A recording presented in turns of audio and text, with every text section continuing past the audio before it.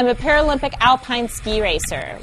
My husband and I are on the national team, and I'm visually impaired, and we ski race all over the world. I'm visually impaired to a disease called retinitis pigmentosa. I can see objects maybe up to 3 to 5 feet maximum, but I can't just tell you what they are. After I lost my mom and lost my vision and, pretty much lost my will to live, I found ski racing. I clicked into my skis and loaded the chairlift and then went down my first run with my dad guiding me. That was pretty incredible. I mean,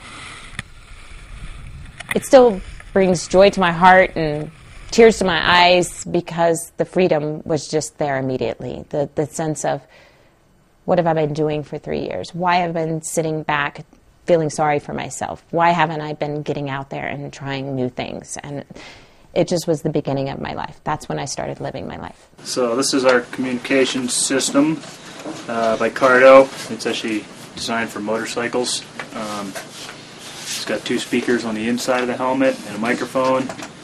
This is the battery pack. It's all Bluetooth, so once we turn it on and they sync up, it's just like talking on the phone.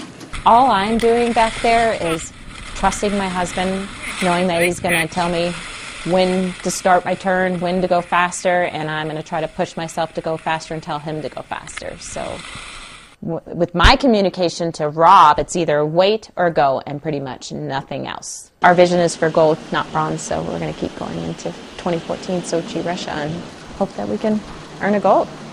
Right.